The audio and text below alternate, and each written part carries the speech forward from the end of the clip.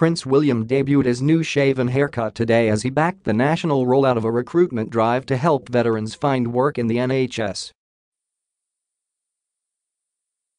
The Duke of Cambridge met ex-servicemen and women at Evelina's Children's Hospital in London in support of the Step Into Health initiative, a program that will help ease veterans back into civilian life. The scheme is designed to funnel the skills and experience ex-servicemen and women gained in the Army, Navy, and RAF for the benefit of the health service. It is hoped the scheme will fill vacancies from porters to directors, with salaries ranging from £15,000 to £100,000 a year. So far, a Commodore, Lieutenant Colonel and Warrant Officer are among those to have secured jobs. The Duke is making 2 visits to celebrate the national rollout of the Step Into Health program.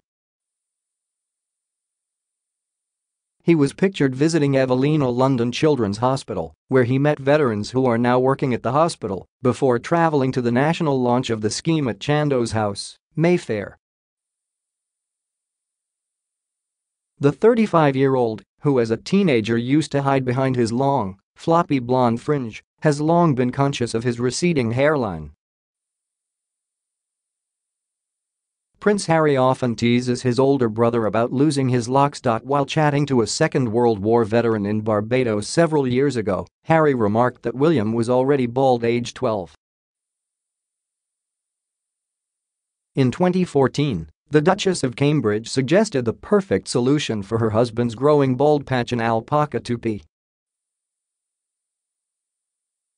As they visited the Sydney Royal Easter Show, Kate was shown a tuft of alpaca wool which was a similar shade of brown to the Duke's hair and pointed to William's head, remarking, "You need it more than me." The Step Into Health website says the NHS recognizes the transferable skills and cultural values that armed forces personnel develop when serving and how they are compatible with those required within NHS roles.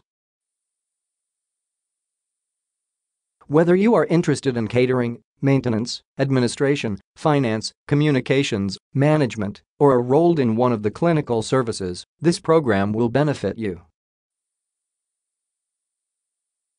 The NHS is keen to invite you to explore your transferable skills and the potential training and career opportunities available.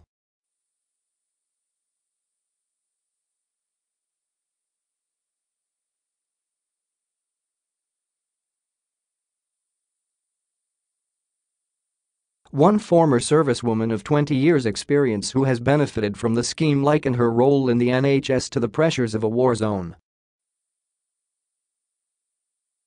She explained that the skills she had learnt were extremely transferable. You have to be very good at assessing a situation and making a decision quite quickly, which enables us to get things done, she added.